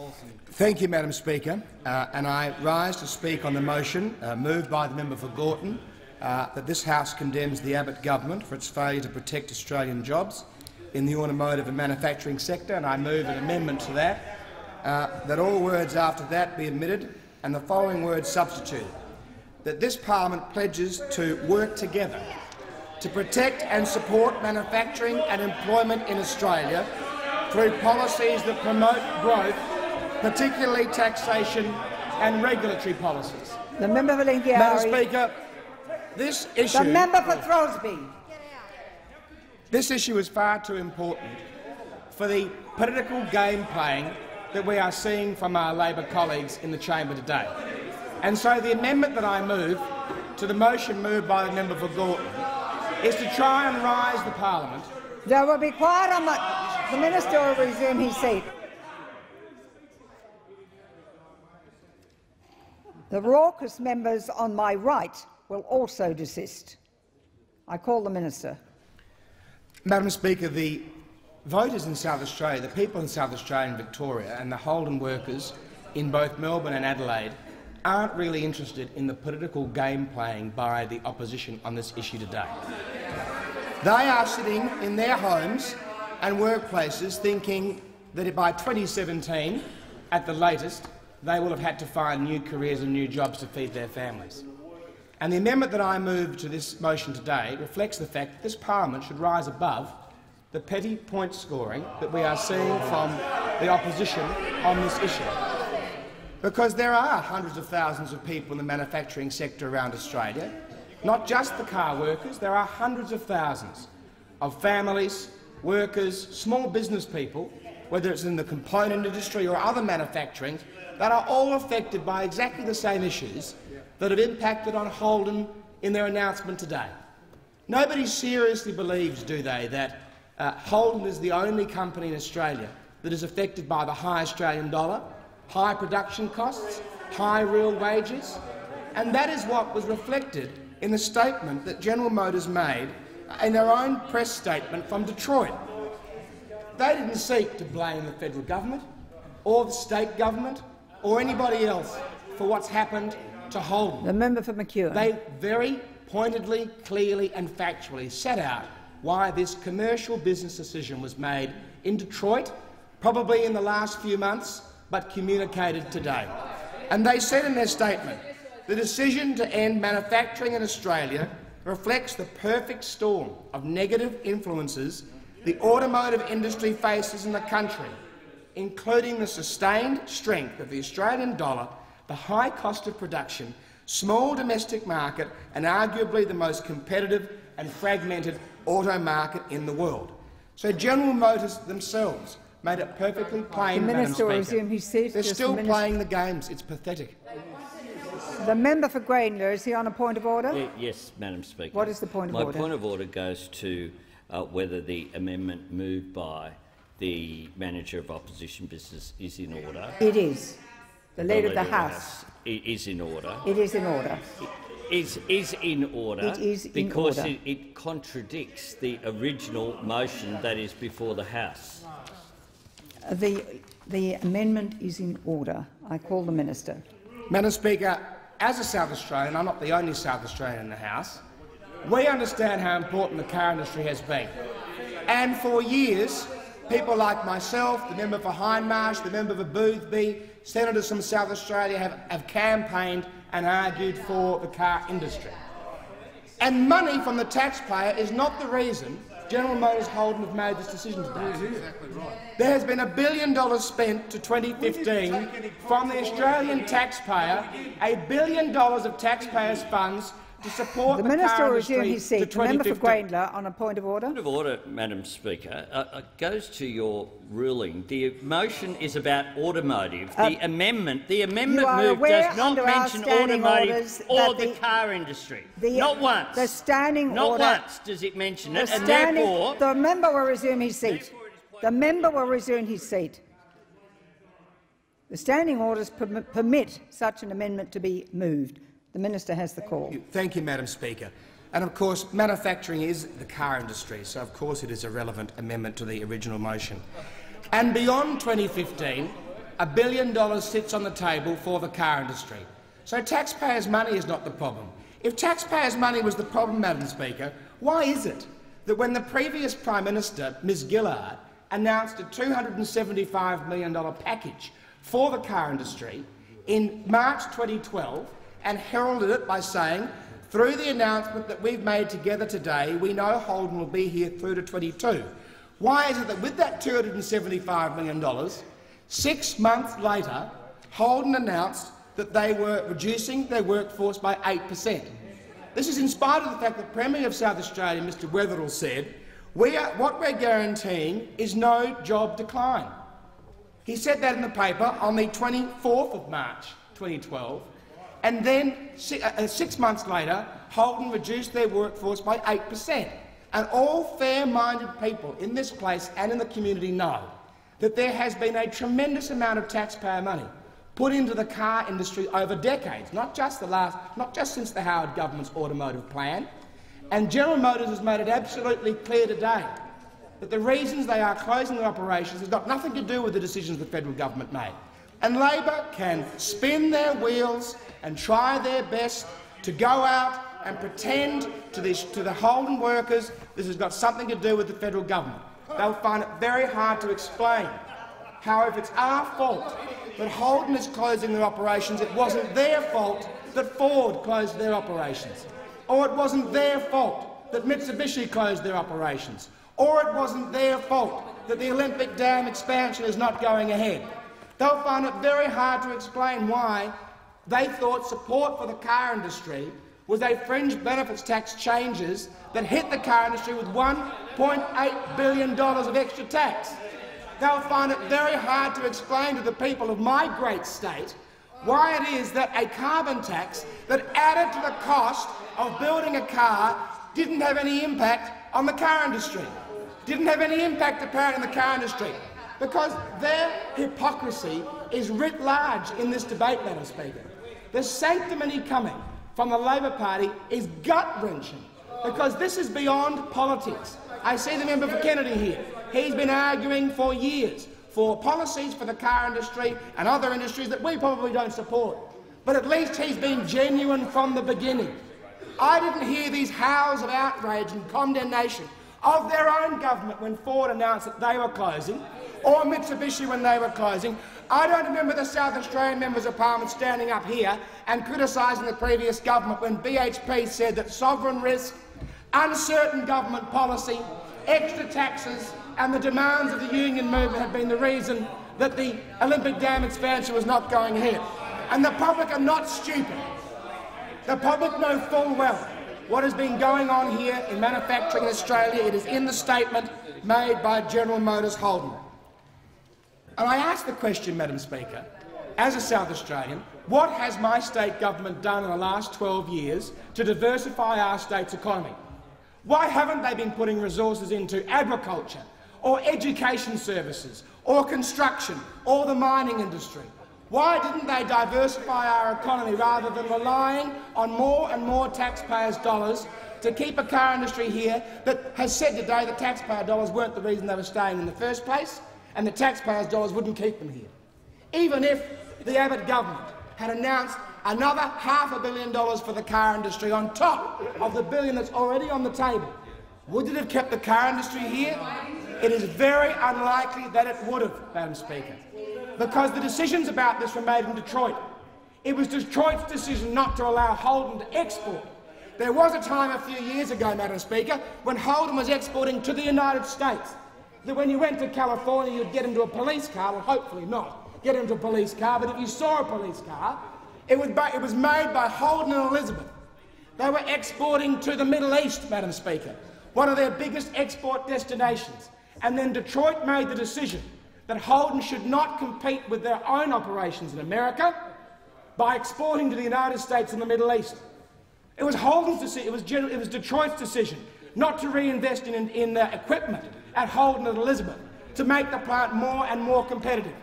And the reason the House is basically quiet, Madam Speaker, is because everybody knows this is true. So all the political point scoring in the world, all the confected outrage in the world won't change the fact that what I'm saying are known facts. I mourn what Holden has announced today, but unfortunately we have to work together to make it better for the future. The original question was that the motion be agreed to. To this, the Minister for Education has moved an amendment. I am stating the question. The question is that the amendment be agreed to. I call the member for Kennedy. Madam Speaker, I wrote a small history book. This is serious stuff. I don't think really this is time for laughing and humour, right? Madam Speaker, you cannot write a history of Australia without putting in that history the story of Holden. It is one of the great achievements of the Australian people. the story of the Holden family and Lawrence Hartnett, Madam Acting Speaker. And you're watching that great part of Australian history, that great achievement of Australian people, cease today. Madam Speaker, myself and others almost exclusively from the crossbench, Madam Speaker, have risen in this place again and again and spoken about the value of the dollar. And really, you shouldn't come into this place if you don't understand about the value of the dollar. You really shouldn't be here. Now, Paul Keating did the right thing. He allowed the dollar to float initially, and it went down to 49 cents. That was the true value of the Australian dollar, 49 cents. And then he drove it up. Just please listen. Please listen. You might learn something. Then he drove it up through the roof. Peter Costello came in, and again he did the right thing, and he allowed the dollar to free float, and it went down to 52 cents. And then, for reasons similar to Keating, best known to himself or the Reserve Bank, he drove it up over 92 cents. Now, I mean, please, if you allow the dollar to free float, then that is where it will go to. And, Madam Acting Speaker, I've asked for a picture, I just haven't got it here, but it's a picture of me filling up a car in Sao Paulo in Brazil. And the car is an Australian motor car. And I said, is all your fleet Australian motor cars? And he said, yes. The Holden motor car, Caprice, is an excellent car. And he said, I've always had Holden Caprices, but I will not be buying it next year. And I said, why? He said, because your dollar has doubled in value, and that means that, in terms of Australian money, he said I was paying $36,000, now I'm paying $72,000. So I'm going to buy the Brazilian car, which is $37,000. I don't think it's quite as good, but I can't afford to pay $72,000. Now that is what the manager of Holden said today. But I mean, if your interest rates, Madam Speaker, are 2.7%, a three-year average last time I looked, 2.7%, and the rest of the world is an average of 0.2%. Madam Speaker, it not only says to the world, put your money here in Australia, buy Australian dollars, because you'll get a lot better interest rate, but it also says to the rest of the world that we have a policy of a high dollar, which will continue, Madam Speaker. But if that dollar comes down to where it, all I'm saying is that's where it went when it was allowed to free float. Both those men allowed it to free float, and it went down to 50 cents. So, I mean, if it's allowed to free float today, when our economy is much, much narrower, and I hold up for the edification of the House that picture of me filling up a Holden motor car in Sao Paulo, Madam Acting Speaker.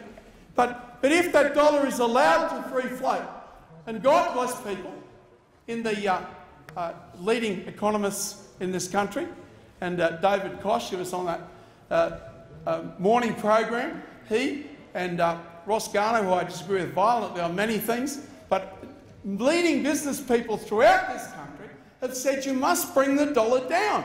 I mean, there's no way that industry, Mike Cattleman, I mean, yes, we would done incredible damage with the ban on live cattle to Indonesia.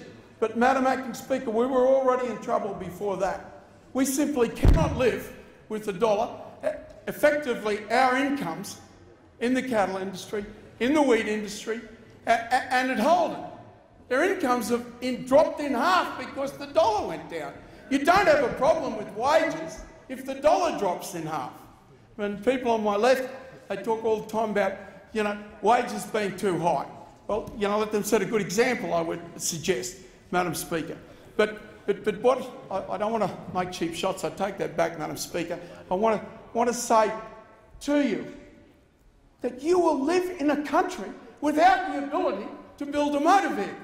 And I sit under a picture of one of the greatest ever Australians, Jack McEwen. And Jack McEwen said, the third reason for having tariffs is that I will never see my country in another war without the ability to build a main battle tank. Well, I mean, I don't know. Well, Madam Speaker, The immediate solution to this problem, and our little tiny party has been screaming this for ages, is that if every car bought under a government contract in Australia, which is 25% of the cars in Australia, if every one of those cars is an Australian motor car, then, and it's very easy, Madam Speaker, because the Americans have already done it in the steel industry. George Bush moved the legislation and it was carried through by Barack Obama. And both of them said if it contains $1 of government money, then it will contain 100% of American steel. And, Madam Speaker, the Americans are attacking the Chinese for artificially holding their currency down. And they are. You can use the word artificial if you like, but they're holding their currency down, no doubt about that. Madam Speaker, the Chinese have accused the Americans of holding their currency down. And they are, no doubt. Madam Speaker, no one will ever accuse this country of holding its dollar down, because we have actually pushed it up through the roof. And one of the greatest damages done in this place, and I like Peter Costello personally, Madam Speaker, one of the greatest damages was he skited in this place continuously that a high dollar was an indication of the success of the government. I mean, Madam Speaker, really that sort of comment demonstrates the complete opposite. But I'm not here, I don't want to denigrate he or anyone else today.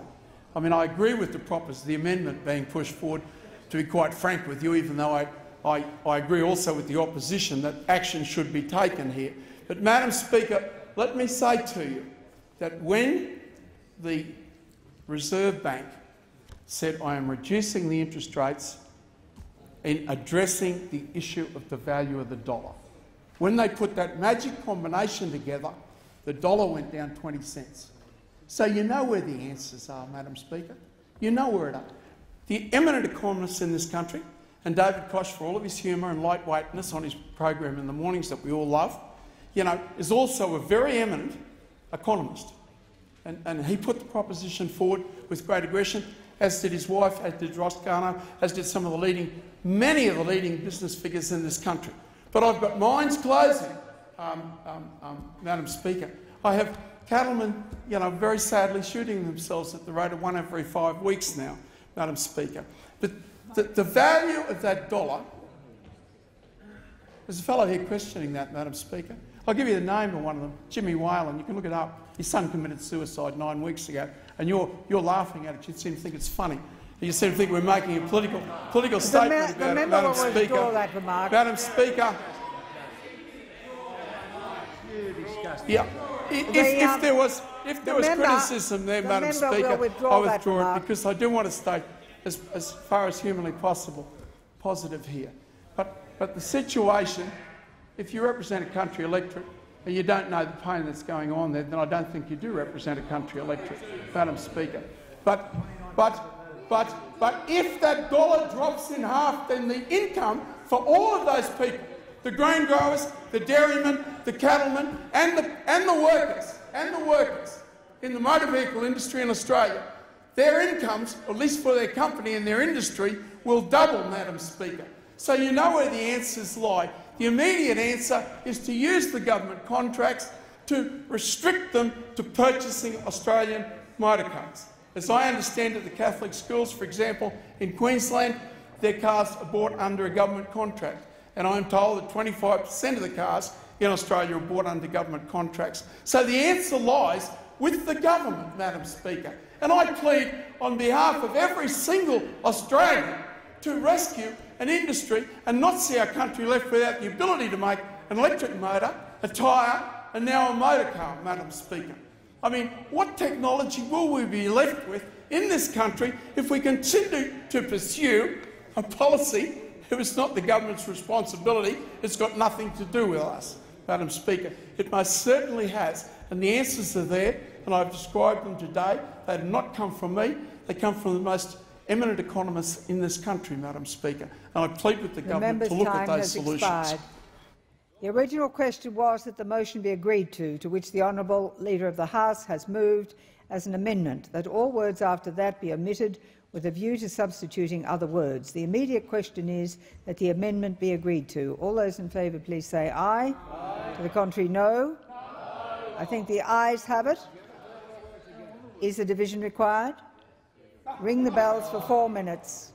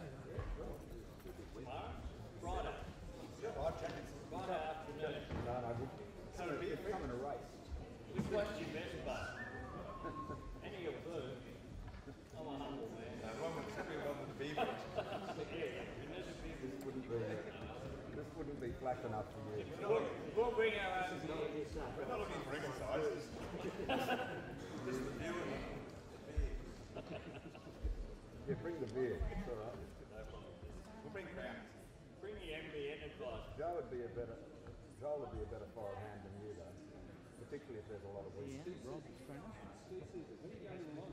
just a standard. It doesn't have a pier, so you need a bit of weight on the rail and a big wing.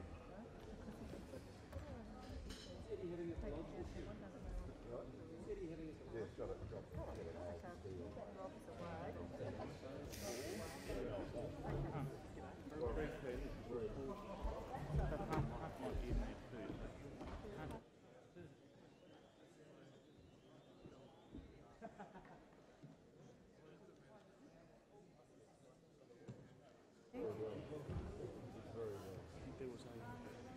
What was the one there?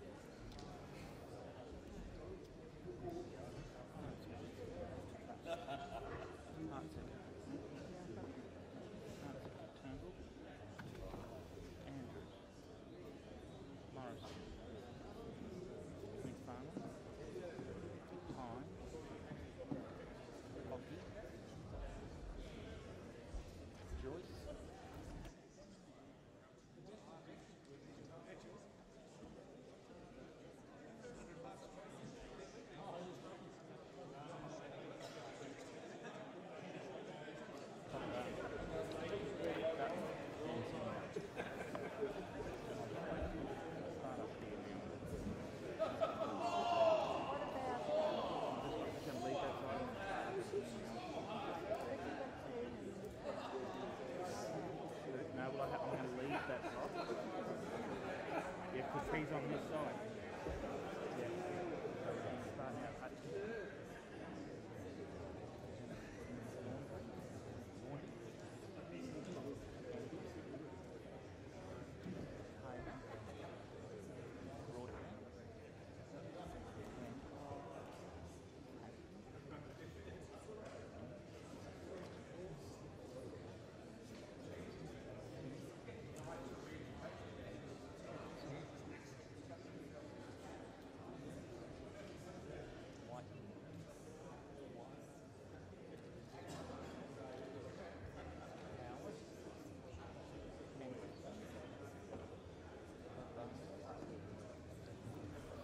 Lock the doors. The ayes will pass to the right of the chair, the noes to the left of the chair. I reappoint the members for Wright, Parkes and Dawson as tellers for the ayes, and the members for Fowler, Shortland and Lawler tellers for the noes.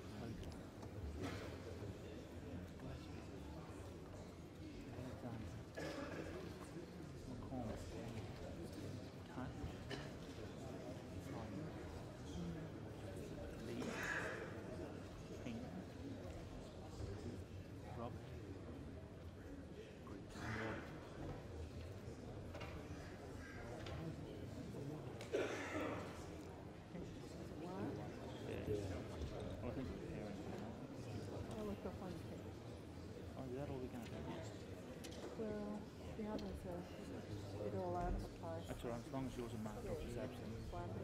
That's all different. Are they? Four.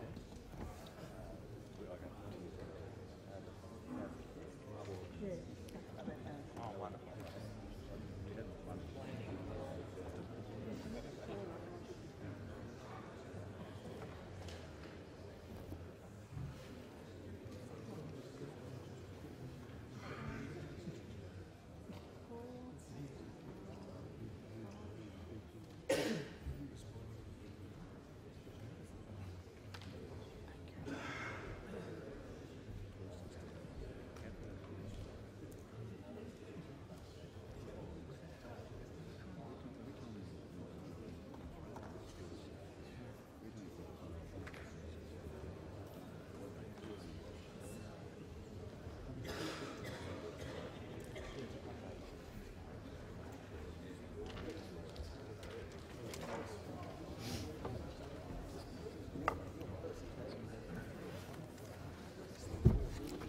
The result of the division is ayes 88, noes 49.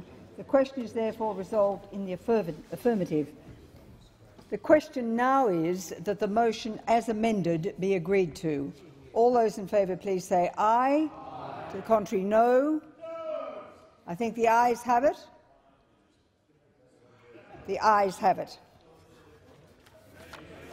I call the Acting Prime Minister. Madam Speaker, I move that further questions be placed on the notice paper, and as promised during question time, I table the Government Statement of Ministerial Standards.